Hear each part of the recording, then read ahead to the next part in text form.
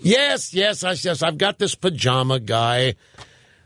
Before you start laughing at that, folks, have the latest tweet from Organizing for America, have you seen this? Oh, you haven't seen this? It's some metrosexual. I mean, that's even dubious. In his pajamas, holding a cup of hot chocolate in two hands. And the tweet is, how do you plan to spend the cold days of December? Wear pajamas, drink hot chocolate, and talk about getting health insurance. And there's a hashtag, Get Talking, and you're supposed to spread this around. And this is how Obama is trying to organize his troops, spend the month of December talking about getting health insurance.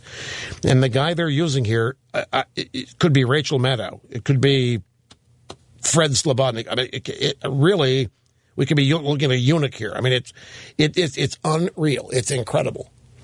It's a sexless individual.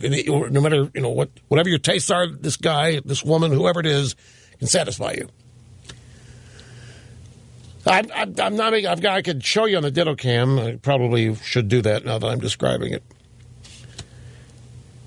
But everybody sent this to me like, "Go, Rush, this is incredible. Can you see this pajama boy? Republicans ought to be tweeting this out left and right." I just want to warn you people about something. This is no different than that Julia ad that we all laughed at and mocked and made fun of. And we kind of got our clocks cleaned on that ad. Just like we were shocked to learn a lot of things. We found that a lot of women really identified with that Julia ad and thought that ad was them. They didn't think it was funny. They didn't think it was insulting. They thought it was who they are. The Julia ad was an abject embarrassment. It portrayed a woman incompetent, barely able to get out of bed without the government helping her, unable to go to bed unless the government gave her birth control. There was never a man involved, yet she had a baby. She had a little garden. She lived in a government housing complex. We all laughed at it, and we thought, well, this is going to show people what Obama's all about. And remember, folks, there were a boatload of people that ate it up and dug it.